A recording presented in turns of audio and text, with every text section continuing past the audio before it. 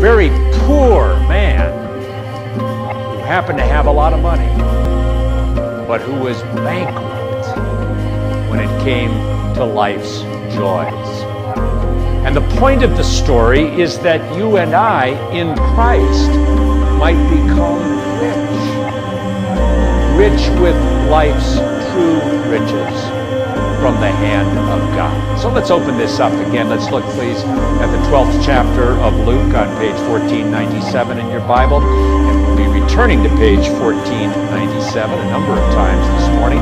But first, let's read verse 21 on page 1497. Luke 12, verse 21. And let's read it together, please, as Jesus says.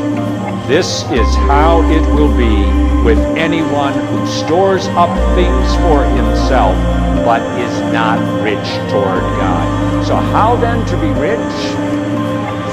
Just briefly, it's looking at the man in the story and not doing likewise.